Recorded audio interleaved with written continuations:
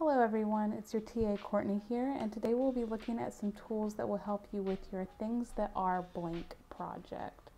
So as you can see, I already have masked out some things in Photoshop. I've decided to go with the category things that are sharp, and I will go through masking the rest of my objects. I'm not going to do as many as you will, just for the sake of time, and so you don't have to sit through me masking out, 20 objects. But I will have 6 objects in total, and I will put them on a 3x2 grid. So I'm mainly using the quick selection tool. You can use any selection tool to make your selection, but I am using on all of mine the quick selection tool, and then going in and using the other selection tools, and also pulling up the mask panel to make sure everything is correct, make sure there's not any bits that are being cut off or bits that are showing that shouldn't be. So here I'm playing with the mask properties and just trying to make it look as natural as possible.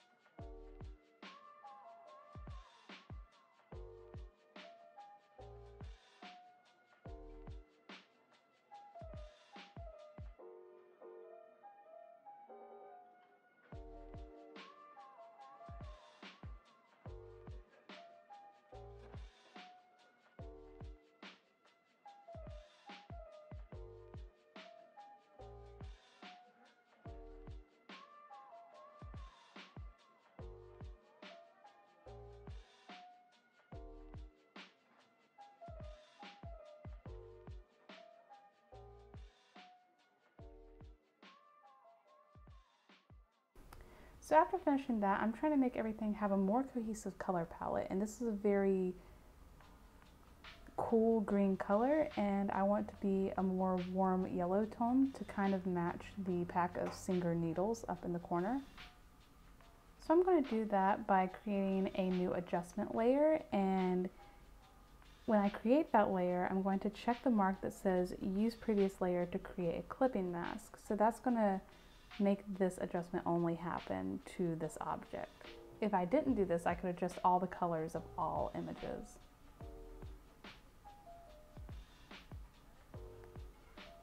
So I'm just warming this up a little bit and kind of making it look more cohesive with the other yellows in my other object.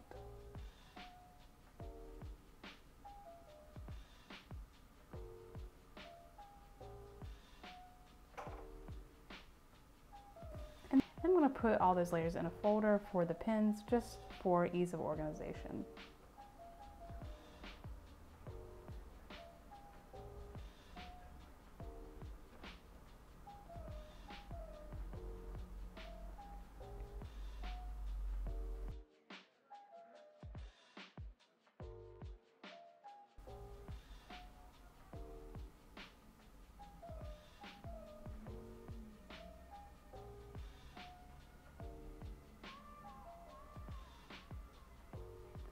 So now I'm pretty much going to do that same process for the rest of my objects, using the quick selection tool as the main selection tool.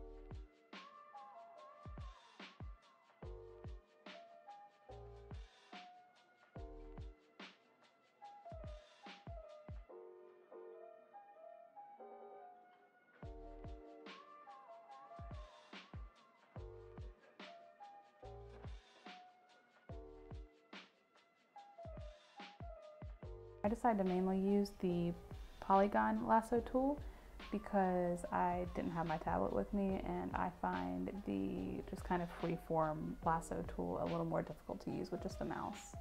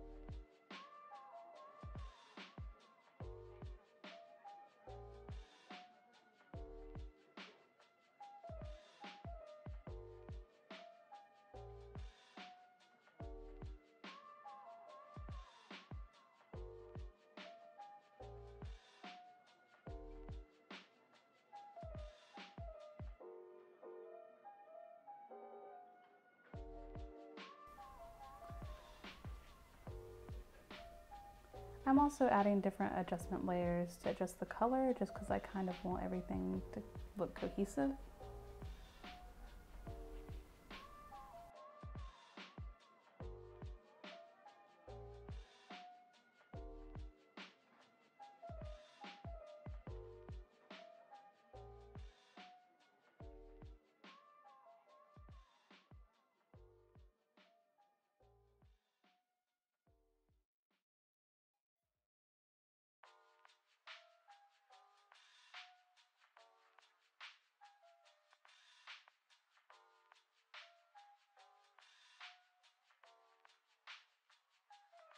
And the X-Acto knife was kind of weird to do because it is black, so I didn't want to blend too well into the black background, but I also didn't want to make it look unnatural. So I ended up going with a more blue tone, and in hindsight I wish I would have gone with a more warm tone with my coloration on that one, just to kind of match the warm tones on the rest of the objects.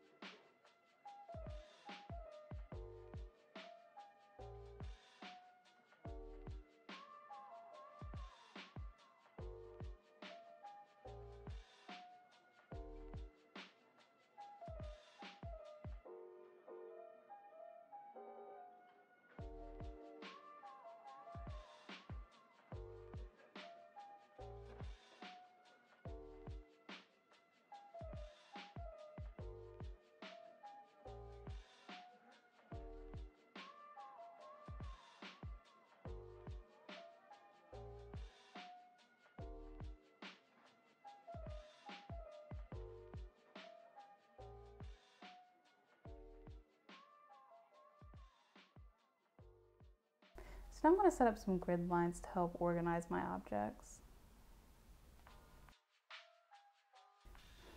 And then I'm going to adjust my objects to be in a more organized grid format. To make my grid lines, I literally just divided 4,000 pixels by 3, but there's many ways to do this.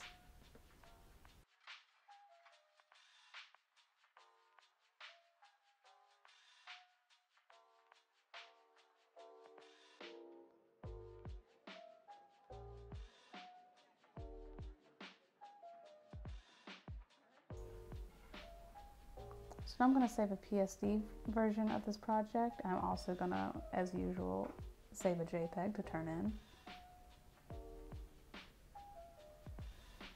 And once again, I would recommend saving throughout your process, but since I wasn't doing 16 or more objects, it didn't take too long, so once again, I did not. But if I am working on anything longer than 45 minutes to an hour, I will save periodically. So that is all I have for you guys for today. But once again, feel free to reach out, and I will be holding office hours to address your concerns. And thank you so much.